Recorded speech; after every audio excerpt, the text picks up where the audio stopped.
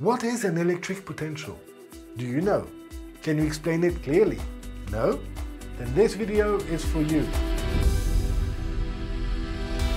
I noticed that high school students often struggle with the notion of electric potential. So I developed a way of explaining it that speaks to them.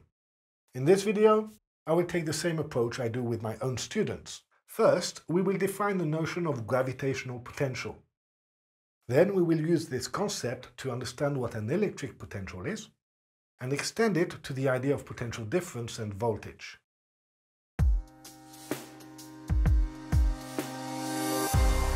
Imagine a box of 2 kilograms on the ground next to a staircase. You now place the box on a step of the staircase located at a height of 2 meters. To bring it to this position from the ground, you needed to provide 2 by 10 by 2, 40 joules of energy. Because you transferred energy to the box has now a gravitational potential energy of 40 joules. Imagine now that you decide instead to place the box 3 meters above the ground.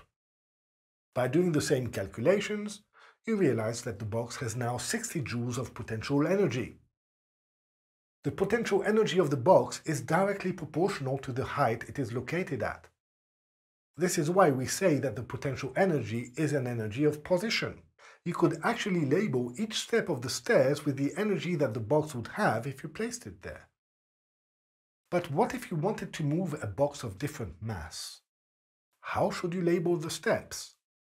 Just consider a box of 1 kilogram when you do the calculations for the potential energy for each step, and then label the steps with the results.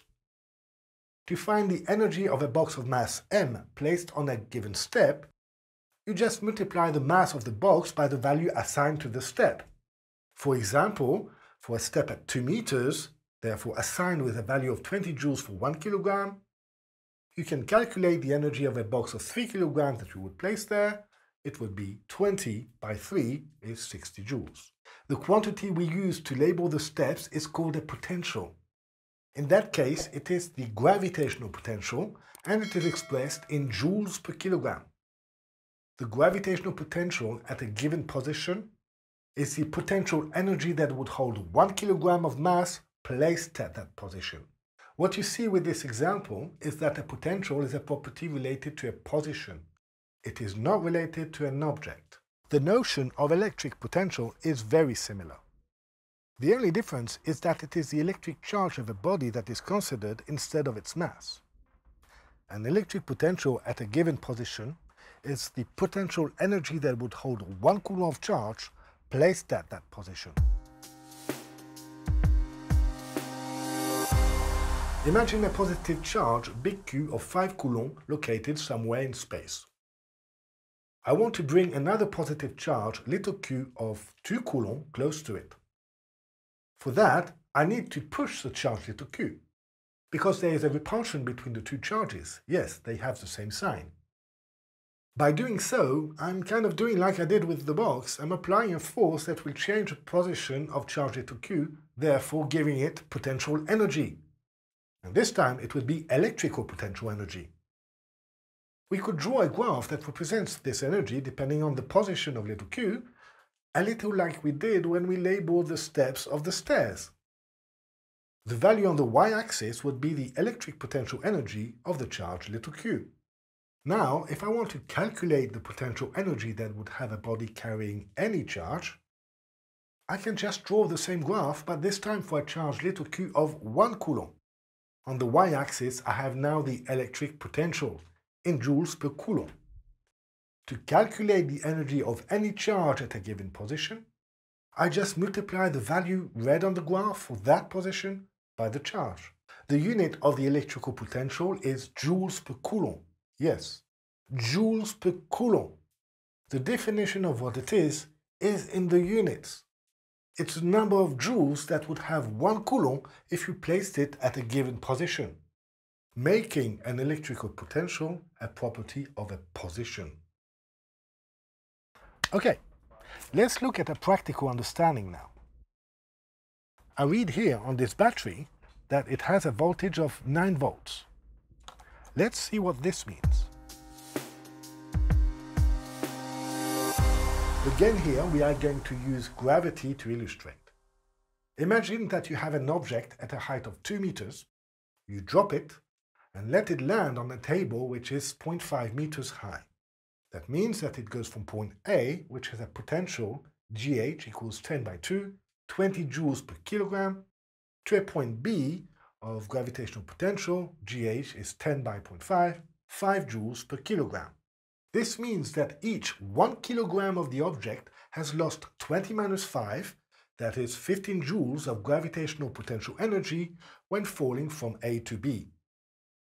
We say that there is a gravitational potential difference of 15 joules per kilogram between A and B. Oh, and note how the fall of the ball occurs naturally. Yeah, nature's actions are always aimed at minimizing potential energy. Okay, so now let's look at the 9-volt battery. 9 volts here refer to a potential difference of 9 joules per coulomb. This means that on the positive side of the battery, 1 coulomb of charge located there has 9 extra joules of potential energy than the charges located on the minus side. This potential difference is called the voltage of the battery. On the plus side of the battery, positive charges are stacked together. In the batteries that you can buy in shops, it is a chemical reaction that provides the energy to stack the charges together like this. Okay, so let's say that the plus side has an electric potential of 9 volts. This means that 1 coulomb of charge present at this position holds 9 joules of energy. If you connect the plus and the minus of the battery using a conducting material, the charges will fall to a position of low potential, like the ball did, and the point of lowest potential is the other side of the battery, where you have 1 coulomb of charge holding 0 joules, an electric potential of 0 volts. And again, nature attempts to minimize potential energy by letting the positive charge flow to a point of lower potential, and this is how you get an electric current.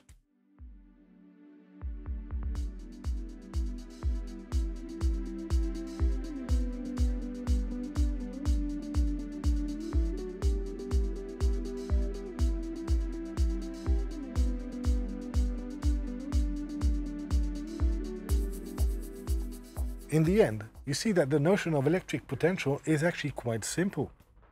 Just need to get used to it.